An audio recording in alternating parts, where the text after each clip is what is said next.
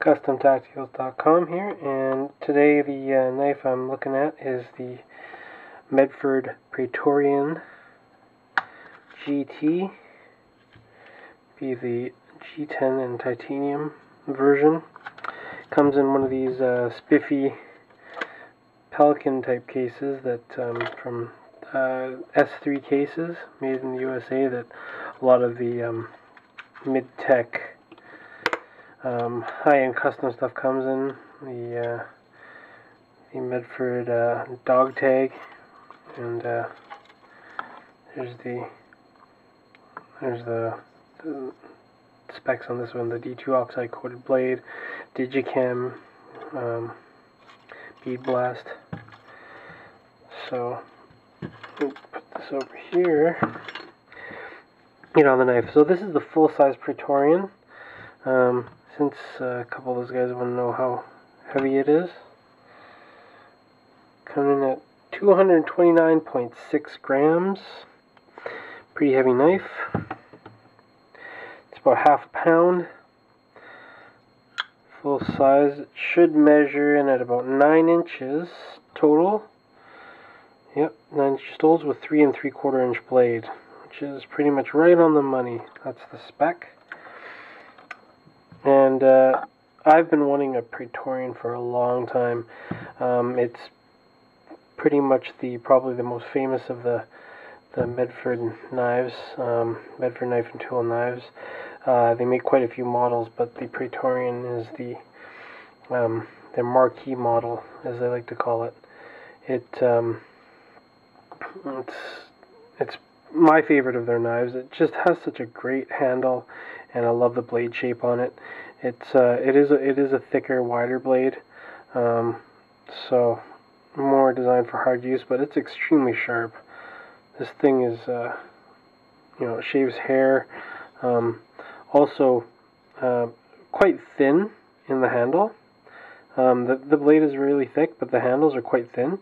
So when you're carrying an EDC, it doesn't have a whole lot. It doesn't have a very thick profile or anything. Let me just quickly compare it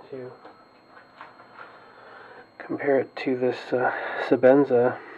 Like overall thickness, if you compare the two, I don't know if you can see it there, but they're about the same thickness, almost the exact same thickness.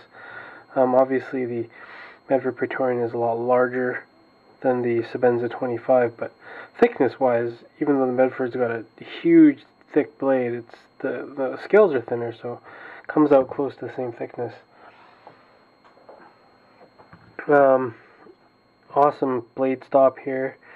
Stainless steel hardware. A lot of little upgrades that you can do with titanium hardware for $200, and upgrade to a S35 VN blade for I think $100 or something like that. Pretty expensive. Anything that you upgrade from the base is pretty pricey on these.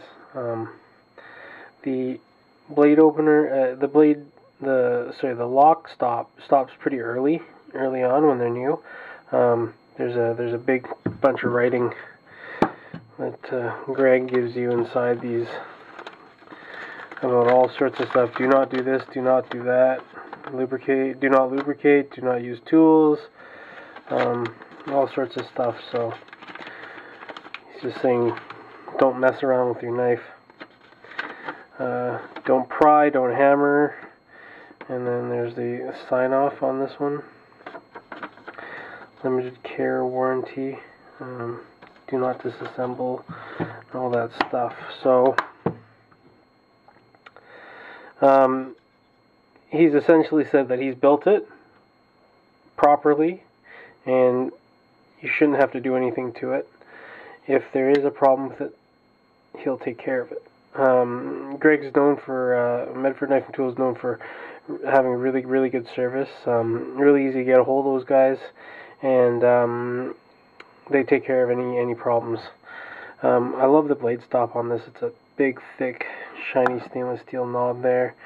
Comes all the way, it just locks in perfectly there. It's solid. It's not like a Strider where sometimes one side hits and the other side doesn't. It's kind of, this definitely has a much more refinement to it. much better built knife, and it just feels so smooth, and there's no play. The D2 glass breaker here, oh, it's fantastic. Love the pocket clip too. It's nice machine custom titanium pocket clip on here, and it goes on. It slides really well, easily into pockets. Looks great. I think the older Praetorians have a slightly different pocket clip. Doesn't look quite as good as this. Has sort of a cutout on it or something like that. The later model ones like this are I think are a better pocket clip. Because they're machined, they actually fit quite thick. Like they fit well on jeans and stuff like that, as well as you know, like cargos and stuff. Really good. Big jimping here, obviously huge jimping, but that's like great purchase on the knife. You can really get in there.